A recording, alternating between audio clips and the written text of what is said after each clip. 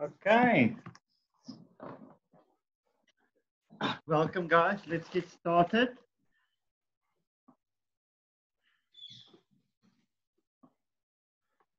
Okay, so we're going to go through meiosis today. And it's very important for you guys to know mitosis to help you memorize meiosis, because if we take a look at it, meiosis is actually just mitosis happening twice, as I said yesterday. So I always memorize it. Let me just get a new page, make a new page very quickly, new page after, and then, okay.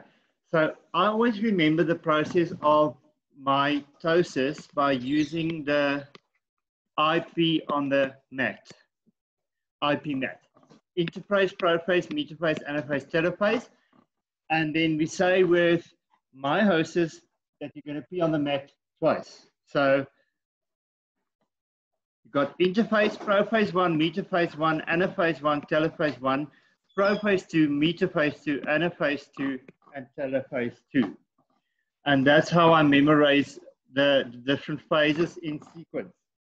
So let's take a look at what happens in each phase. And I've placed this is in your notes, it's on lesson 8.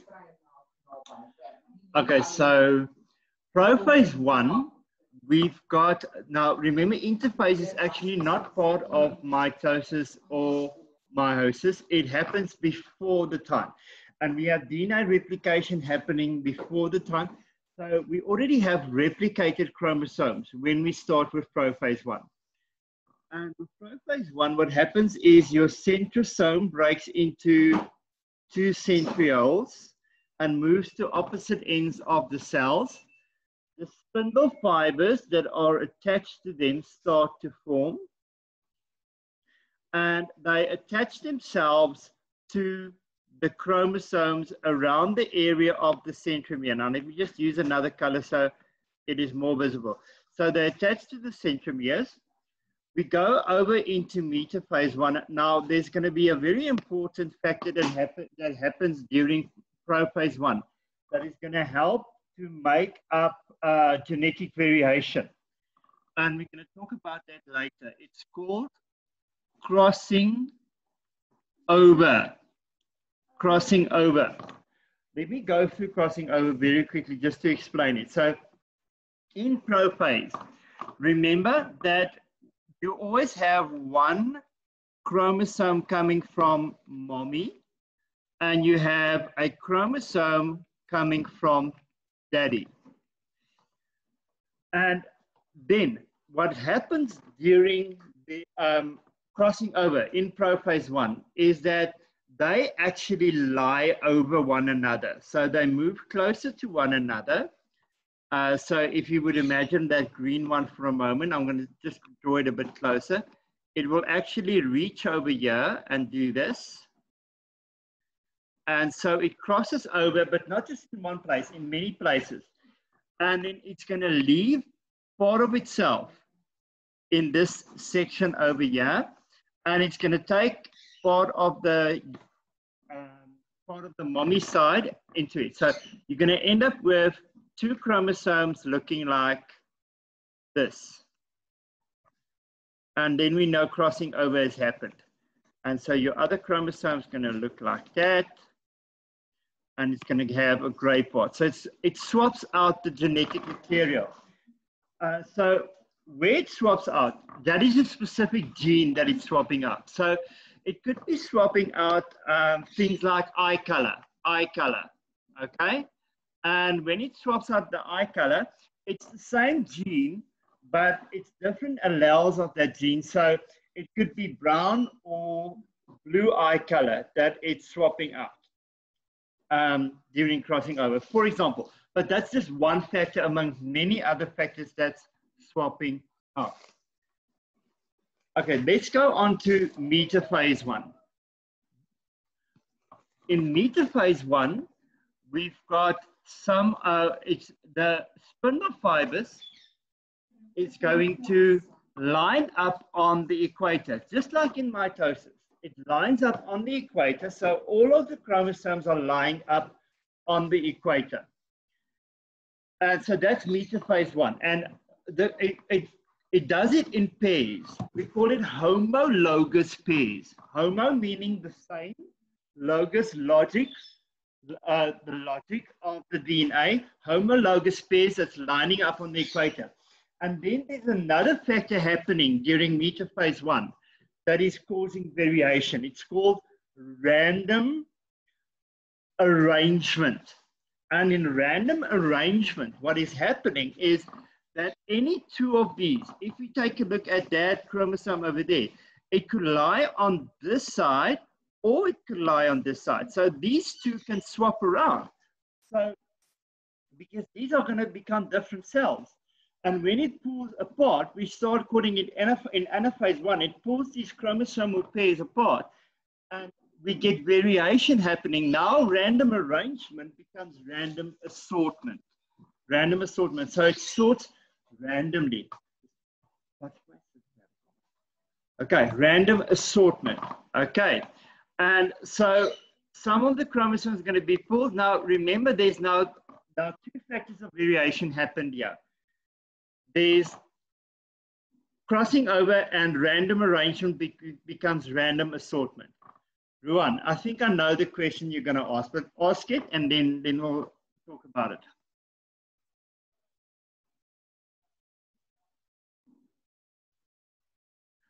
Ruan, I can't hear you yet. Let me just see if there's something wrong with my, just take your speaker still on mute. Your microphone still on mute. You have a question, Ruan?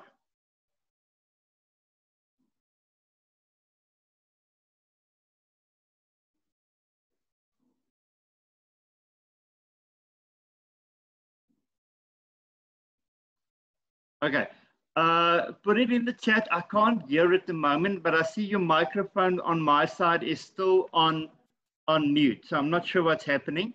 Let's continue. Okay, so that's prophase one. We get chromosomes forming. Spindle fibers forming. The centrioles go to opposite poles. Spindle fibers attach to the centromeres. They pull them in alignment during metaphase. And then they pull apart during anaphase one. And then during telophase one, it becomes two cells, 1, 2 cells. And now we're going to go through and directly go into metaphase 2. Then we get prophase 2. And again, we get spindle fibers, centrioles, now move to opposite poles. And they attach again to the chromosomes via the centromeres, but now it's single chromosomes, not a pair anymore, not a homologous pair anymore. And then they split up and move to opposite ends. So over here, I was still 2N. I was still diploid. Over here, after the split, I become 1N because those are replicated chromosomes, but there's only a single set. But now we split the single set in half. Okay, and then the chromatids becomes daughter chromosomes, and we get 4 cells forming during telophase 2. Now, it's important for you to make a drawing of this over the weekend and watch the videos that are posted on Google Classroom. That's going to be very important. This is a lot to take in. Meiosis is a lot to take in terms of content and to first absorb, but after that, it becomes easier. So I want to stop the lesson here for today and just ask you, you need to draw this mind map. It's lesson 8 on Google Classroom. And you need to draw each phase in sequence, and you should be able to tell what happens in each phase. And I need you to go watch the other videos on Meiosis. And then what we'll do on Monday is I'll go through diseases relating to when Meiosis goes wrong. And we'll start with the first worksheet on Meiosis. And then I'm going to ask you guys to do the electronic version of the Meiosis test, the multiple choice on Meiosis. Guys, good luck. Can I ask at this stage if there's any questions You're also welcome to put the questions into the chat. I'm holding on for a moment just to find out if there's any questions. Sir? Yes, I'm listening. I think we already drew the stages, the different stages back in class. I think it was before Corona happened. Yes. Okay. We drew it Listen, all. grade 12s. Okay, for the grade 12s on the list. This lesson, I invited you guys to come back and just as revision. This lesson is actually not for you. This is for the grade 11s from HP school having lessons in the afternoon. We actually already started with the grade 12 curriculum with them. And so I'm actually instructing them and I'm putting the recording up for them, but I'm putting also the recording up for you. So for you guys, this is just revision. You don't have to stress, but this is just so you have a recap lesson since we are, since I'm doing grade 12 topics anyway already with them, okay? Okay, thank you, sir. Okay. Okay, are we going to do RNA world hypothesis? No, we're not. No, Natawi, we won't be doing that.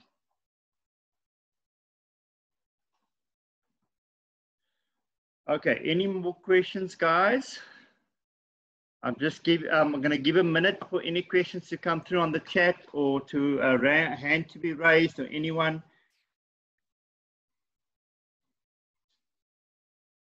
How deep do we need to know the DNA replication? DNA replication, just what is in my notes, nothing more. And please do not go and memorize any of the enzymes that they use during DNA replications. You do not need to know the enzymes that are controlling DNA replication. That's very important. It's not asked, it's unneeded for you to memorize it, please.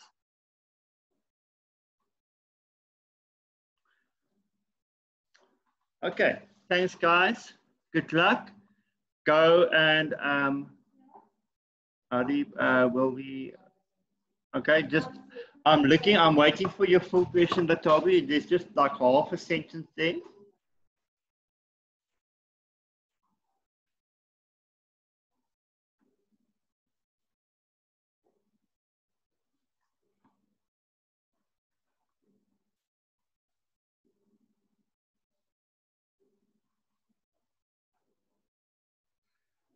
Histones, you do need to know about histones, and be careful you spelled it incorrectly there. It's with an NES at the end. But yes, you do need to know about histones. Those are proteins. Those are not enzymes. Those are proteins, and the DNA. All that you basically have to need to know is it's part of the DNA, and the DNA winds itself out around the histones to be able to become a chromosome.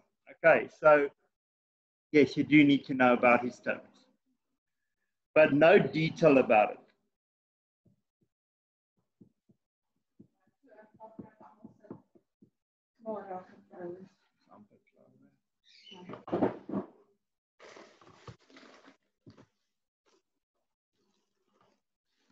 Is there an exception to the double helix? No, it's always a double helix. And that's because A needs to bond to T and C to G. So there needs to be the same amount of adenine and thymine and guanine in cytosine. Now, the moment you have, because I thought initially there's a triple helix, but because adenine and thymine has to be the same amount, and then if we take a look at guanine and cytosine being the same amount, we know it needs to be a double helix. We know there needs to be two sides, because otherwise there wouldn't be the same amount of adenine and thymine and same amount of guanine and cytosine within a DNA molecule. And there's always a very nice question in the short questions, in the multiple choice questions, that asks you how, if there's so many guanines, if there's like for example, let me just go to the blank page here, make another blank page, okay. View journal, new page after. Okay, so they tell you that there's like 20% guanines, and they ask you how many thymines are there in the short questions, and then you work it out and you say, okay, if there's 20% guanine, then there's 20% cytosine. And so what is left behind, that's 40%. What's left behind is 60%. So 60% is divided between thymine and adenine, and then that's 30% for adenine and 30% for thymine. Now, also very important is that I'm asking, what about RNA? Remember, we never said RNA is a double helix. We always said RNA is a single strand. RNA, mRNA, rRNA, tRNA is always a single strand. It's never a double helix. We never said RNA is a double helix whatsoever.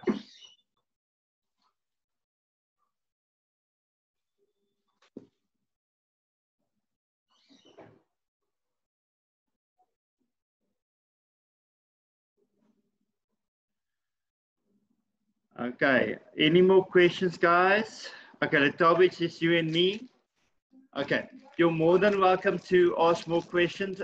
Just message me on the WhatsApp and then I'll answer as soon as I see it. The function of RNA, you don't need to know. It's basically a structural component of, the ribosome. But there's no specific function that you need to know about. You're welcome to Google it more, but you don't need to know it for your exam purposes. Okay. It's a pleasure, Latabu. Okay. I will see you guys on Monday. Thank you.